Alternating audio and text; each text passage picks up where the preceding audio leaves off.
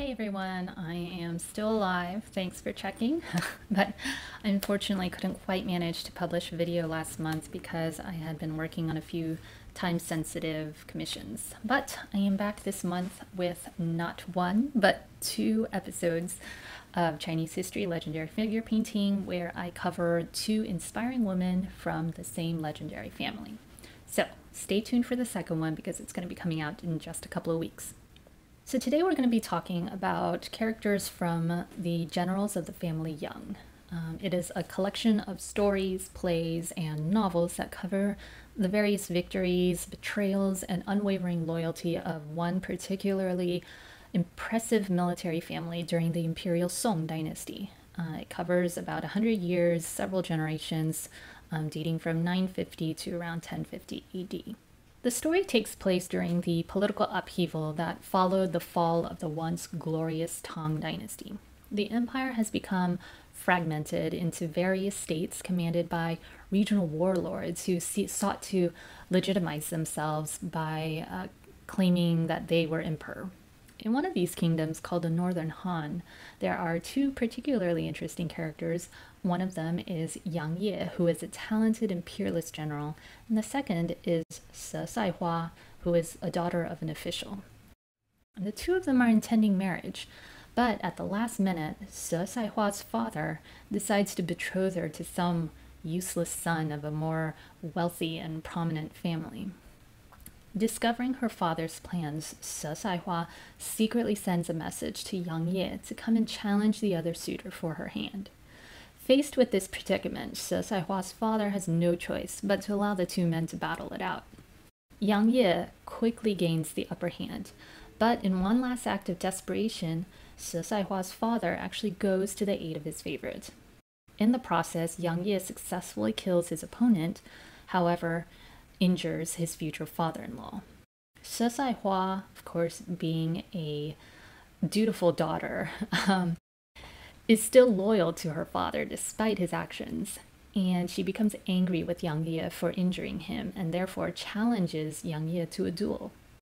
She's skilled in both martial arts and archery, and so Saihua is as formidable an opponent that Yang Ye has ever encountered with.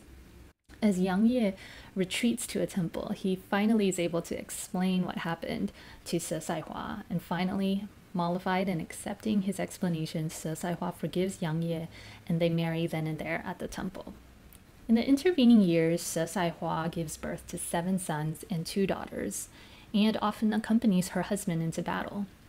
As their 7 sons grow older, the boys too prove themselves on the battlefield. Together with their parents, the Yang family successfully stopped several advances by the Song dynasty to take over the Northern Han. It is only when the Song emperor decides to bribe corrupt Northern Han officials to spread false rumors and sow distrust between their ruler and the Yang family that they are successfully able to overtake and secure a surrender from the Northern Han. So at this point, what's left for the Yang family? Even though they continue defending their capital against Song attacks, there's little they can do when they discover that their ruler has officially surrendered.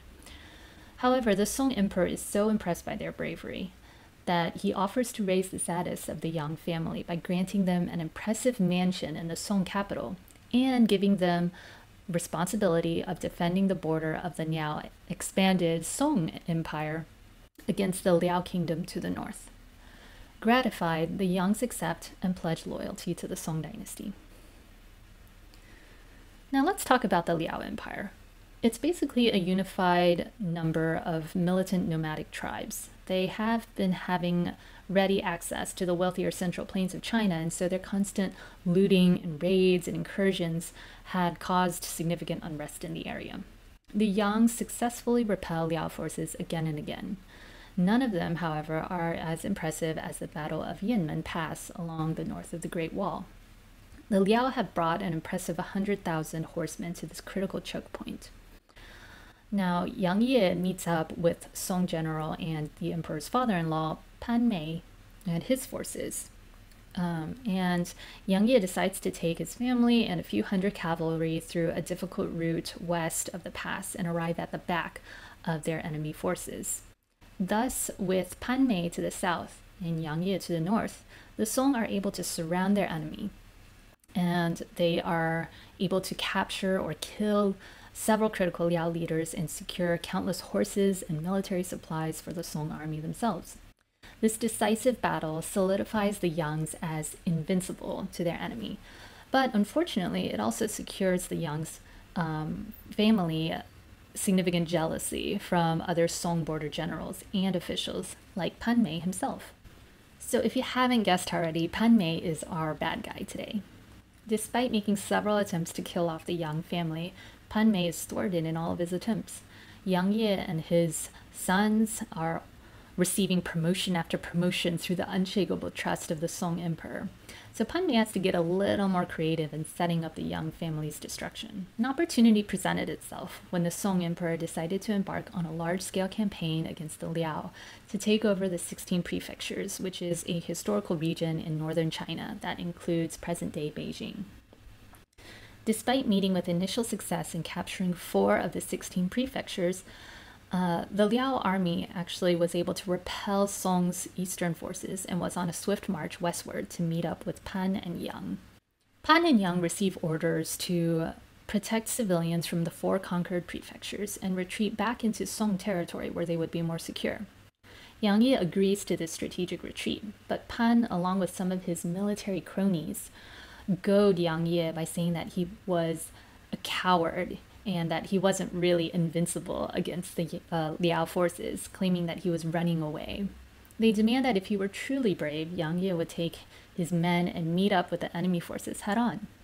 Yang Ye again claims that this would be a false move, but with his honor basically on the line, he agrees to meet up with the Liao, but asks that Pan and his men wait for him at the end of a valley should his forces be compelled to retreat. At least they would have some sort of backup waiting for them. Pan agrees to this plan, but of course, what do you think happens? Liao forces are somehow made aware of Yang Ye's movements and are able to set up an ambush. After a long drawn-out battle, Yang Ye and his men are forced to retreat, and they decide to move into the valley and towards the agreed-upon rendezvous point with Pan and his men. But once they get there, they discover that no allies are waiting to bail them out. Pan has already left. And one of Yang Ye's sons is killed in battle, and Yang himself is captured alive. But he refuses food for 3 days and dies shortly from infections and wounds. According to legend, the trap had resulted in the loss of 4 sons of the Yang family. Of the 3 surviving sons, one of them gives up the military life and decides to become a monk. Another one is captured by Liao and is forced to marry into that enemy family and become a son-in-law. And so there's really only one son, the 6th son, who remains to take up the banner for Song. The matriarch and now widow, Saihua, is able to secure the testimony of her surviving son of Pan Mei's betrayal, and also enlists the help of the emperor's nephew to secure an honest judge who was unlikely to be bribed or intimidated by the Pan family. In the stories, she successfully prosecutes him in imperial court, and Pan Mei's character is executed.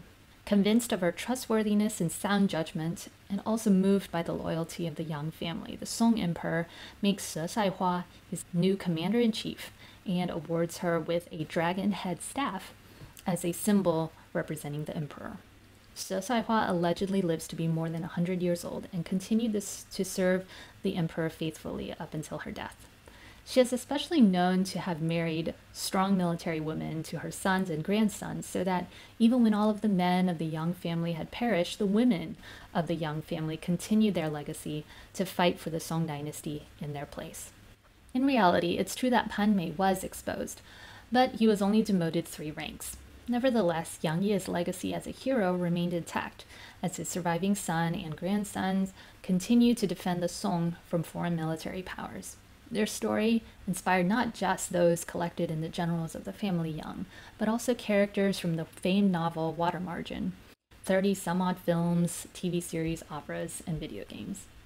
For this portrait of Saihua, I relied on the reference photo of a Chinese-American author named Maxine Hon Kingston, who epitomizes the face of an incredibly strong, wise, modern voice that talks of things that many wouldn't dare to mention.